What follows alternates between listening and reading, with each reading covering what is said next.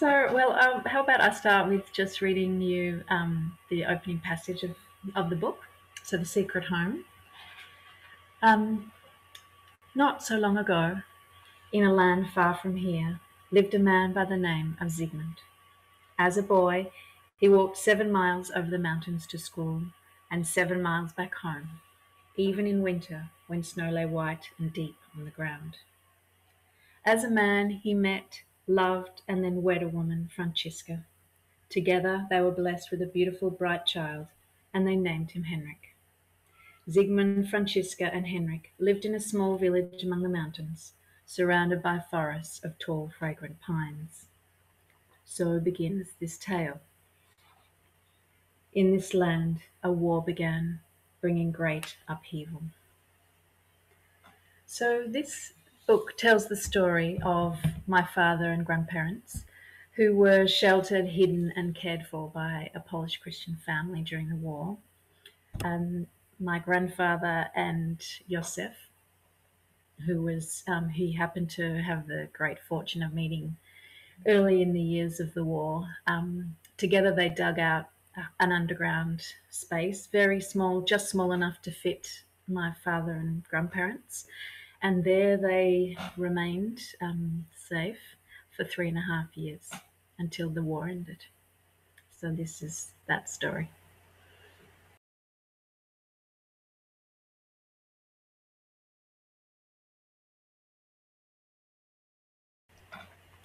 Um, I think this one of the strongest beginnings was that my grandfather told my sisters and I this story from a very young age, many times, sort of, and in a very relaxed, matter-of-fact manner. He sort of appeared to not appeared to sort of be able to talk very comfortably about it, and it became, such a almost became like a bit of a family legend or myth.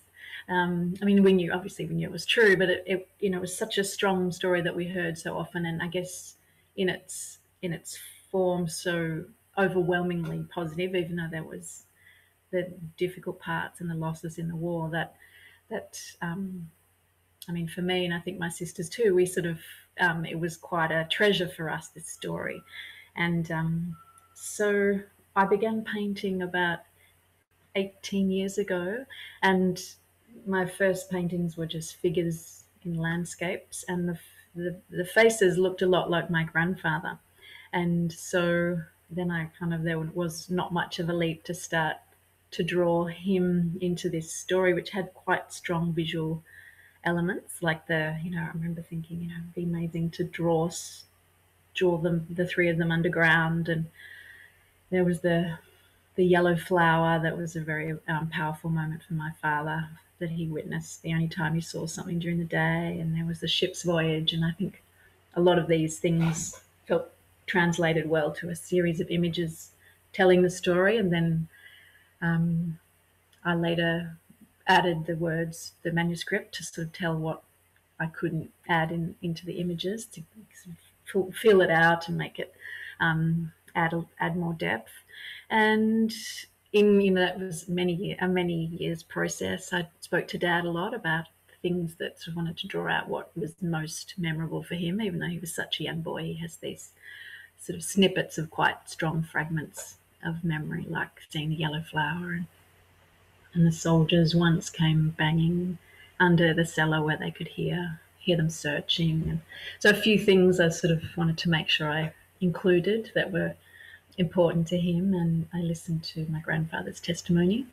He did the Shoah Foundation testimony, which was really beautiful to listen to, and added a few things that I might not have remembered. So yeah, and then slowly I did try to get it published, and eventually ended up self-publishing myself, which also ended up being a great freedom in many ways, in terms of being able to make it a bit longer than most picture books, and I could edit it to the way that felt most true to the story. And so that was also an interesting part of the journey too, to be able to have the finished product sort of totally in my creative realm.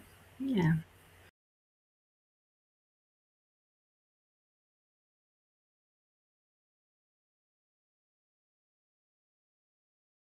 I think one of the stronger things that I think has influenced my painting has been naive art.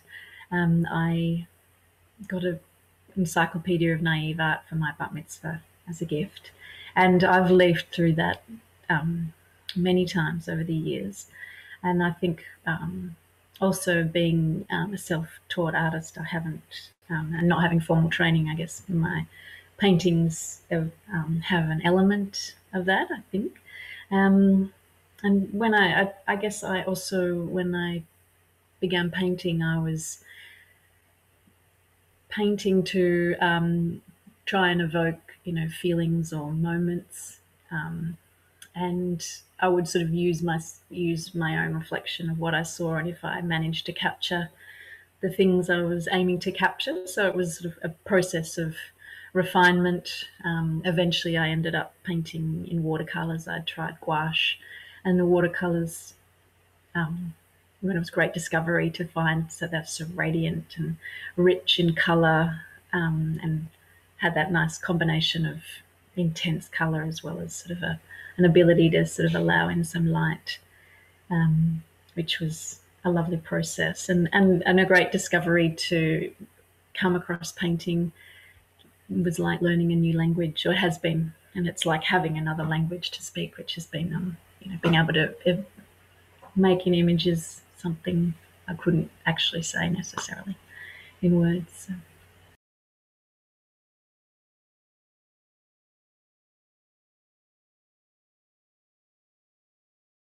Well, I've always also really loved anything that has the tone of fable, fairy tale, myth, legend, um, tales of any kind.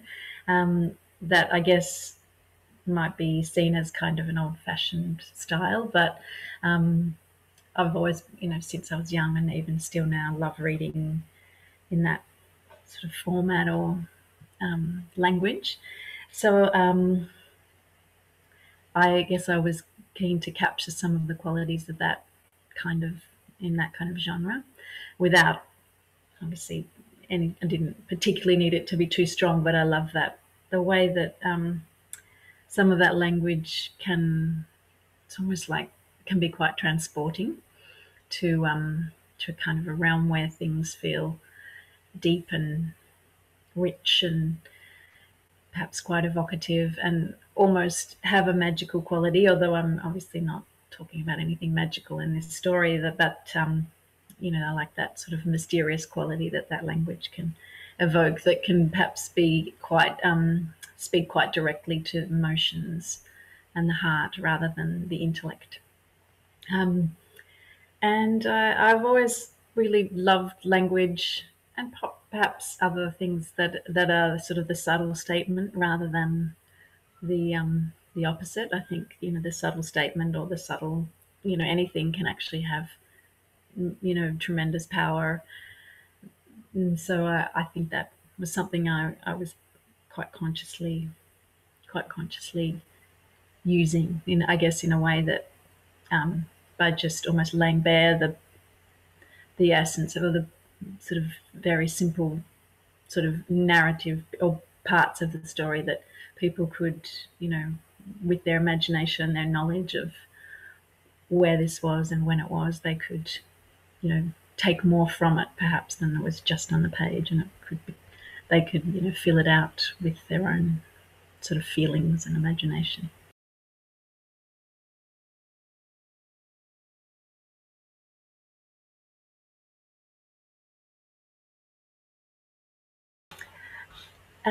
So the commonest response I do get is people say they cried, um, but all the response that people have responded beautifully to the story. A lot of people who've read it obviously already knew the actual story. My parents' friends and my friends, but I think they've loved to see it, in a sort of a whole form, has been I guess added an element to it. Also, I've found that the whole range of readers have been able to appreciate it. like my son's class, a group of 8 and 9-year-olds really loved it. The teacher, noted that they were really, captivated by the story. My parents' friends who are, more elderly.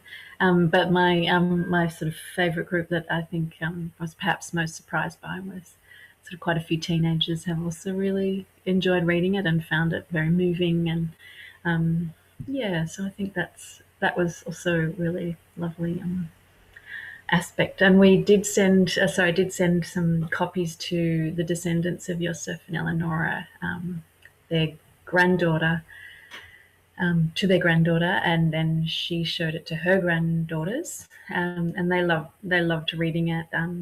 They translated it from into Polish and shared it among the family and friends, and they feel very connected to the story. The two girls who were the great granddaughters have already know the story, and they're in primary school age, and so that's quite lovely to feel that I guess both our families have remained quite connected to the story, and which is a very special thing. I mean, it's great to actually be able to keep in touch, and find them to send them the book, which is actually in itself very special.